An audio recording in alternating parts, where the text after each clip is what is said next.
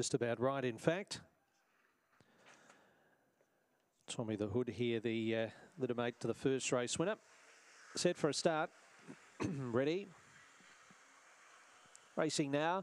Even dispatch it was. There's really good pace out wide there. Black Friday carves across, crosses Walls of Jericho, who hooks off its heels immediately and getting the run through. Loud Louis the inside. It's tight. Was going for a room where there wasn't Loud Louis, and Walls of Jericho took over. Around the outside, Dr. Yellowstone, Crown Aria the fence, then Tommy the Hood, and also Holly Rose in the straight. Here comes Dr. Yellowstone up on the outside of the fave, Walls of Jericho, and has got there. Third placing goes to Loud Louis. Fourth, Holly Rose getting home with Crown Aria. That's close behind those Tommy the Hood, Black Friday, and the run around 24.82.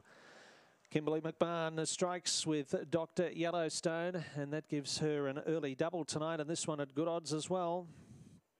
Favourite punters scratching their heads here after the third tonight. Number 6, the winner, Dr. Yellowstone. Win number 2 at start to 20 to go with 6 minors. Had run 3 minor placings at the track and trip recently, and was dropping back from the 6-7 restricted win grade of recent starts here to a grade 7 event tonight, and has got up to score. Number 6, the winner, 3